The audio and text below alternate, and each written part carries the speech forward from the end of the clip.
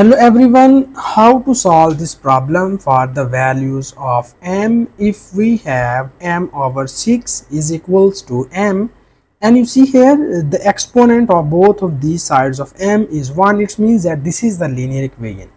So it means that in this question we solve the linear problem. So now here in this question we solve this problem for two methods, and I hope so you like both of these methods. So now here in first method we need to first remove this fraction from left hand side. For this we will multiplying both of the sides by 6. So when we multiply both of the sides by 6, this will be written as 6 multiplied by m over 6 is equals to 6 multiplied by m. So you see here this 6 and this 6 are gone, and we will get here m is equals to, this is 6 times of m, and 6 times of m becomes here 6m. And now for the values of m we move this m to the right hand side. So this is positive m. When we move in the right hand side it will becomes negative m, and this whole equation is equals to 0. And you see here 6m minus m is equals to 5m, and this whole equation is equals to 0. So because we solve this problem for the values of m, that's why we need to divide both of the sides by m, because we eliminate this m from left hand side.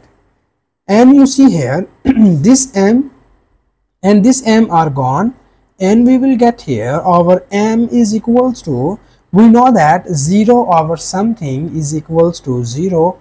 So this expression always gives us the answer is 0, whatever its denominator. Okay, so this is our final answer of this problem, which we get here from first method.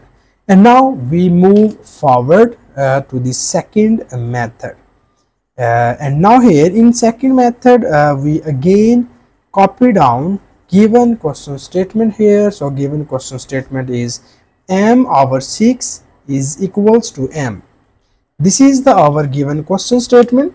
And now here in the second method we first move the variable terms in the left hand side. So that's why we will move this m in the left hand side, and it will be written as m over 6 minus m is equals to 0.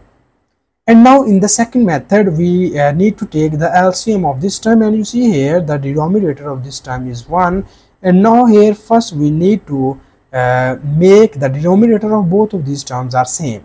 So in order to make the denominator of this term is 6, we need to multiply and divide of this term by 6, and it will be written as 6 times of m divided by 6 times of 1, and this whole equation equals to 0. And here we easily take the LCM of this term, and its LCM becomes here 6. So you see here this 6 is cancelled out by this 6, and we will get here m minus this 6 is also cancelled out by this 6, and we will get here 6m, and this whole equation equals to 0. And you see here m minus 6m is equals to minus 5m divided by 6, and this whole equation equals to 0.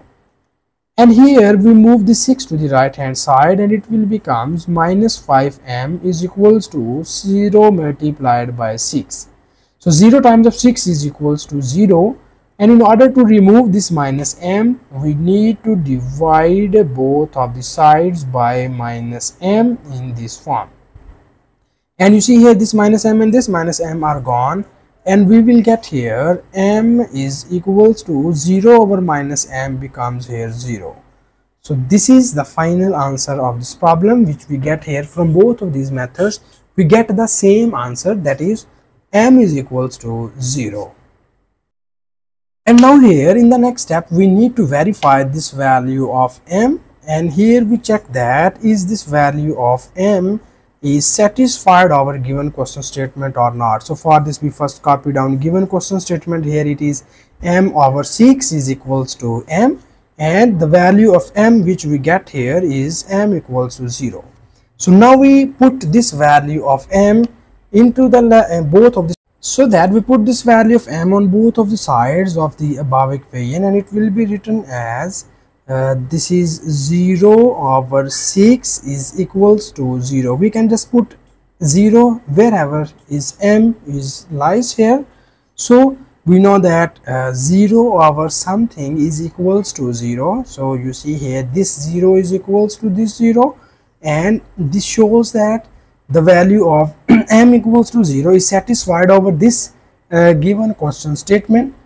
So this shows that m equals to 0 be the only one solution of the given equation. And I hope so you like both of these methods, but if you have any other method in your mind, so please don't hesitate to write this method into the comment section. And thank you so much for watching this video. Please subscribe to my channel for more exciting videos.